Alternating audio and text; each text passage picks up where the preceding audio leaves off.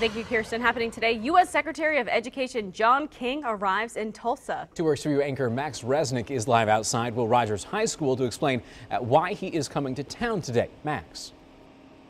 Hey Daniel, hey Tanaya, good morning. Secretary King is here today to discuss student testing at Will Rogers High School and more specifically President Obama's testing action plan, which addresses a number of education issues, including the amount of time spent on standardized testing and support for states and schools to create less difficult and stressful tests. Secretary King will be joined by Tulsa Public Schools Superintendent Dr. Deborah Gist. They'll participate in a roundtable discussion with local committee members that reviewed and modified district testing. Soon after taking over as TPS superintendent, Dr. Gist announced the amount of time spent on district-wide testing would be reduced by 54%. Additionally, the district's assessment study group made the following recommendations for the school year.